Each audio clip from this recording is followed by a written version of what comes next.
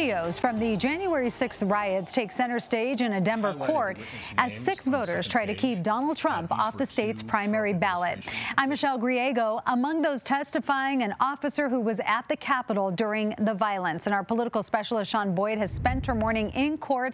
And Sean, the plaintiffs argue Trump's behavior during the January 6th attack on the Capitol disqualify him for office. Yeah, Michelle, the plaintiff's case is rooted in the 14th Amendment, which says anyone who engages in an insurrection or rebellion against the U.S. Constitution after taking an oath to defend it is ineligible to hold office. Both sides of this case brought a small army of lawyers to court. Attorneys for the 6 plaintiffs argue Trump incited the mob that attacked the Capitol, telling them 20 times in his speech to fight and only once using the word peacefully. They say Trump knew the crowd was armed and dangerous and did nothing to stop them for 3 hours as they tried to stop the peaceful transfer of power. An attorney for Trump says what he did doesn't qualify as engaging in an insurrection. He says the lawsuit is anti-democratic because it interferes with the presidential election and urged the judge to err on the side of letting people vote.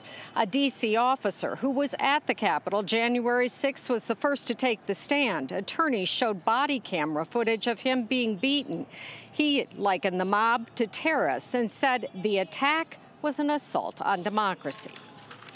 Trump incited a violent mob to attack our Capitol, to stop the peaceful transfer of power under our Constitution. That mob got within 40 feet of Vice President Pence after they chased him from the Senate floor. That mob tried to hurt and kill our elected leaders. And we are here because Trump claims, after all that, he has the right to be president again. This lawsuit is anti-democratic. It looks to extinguish the opportunity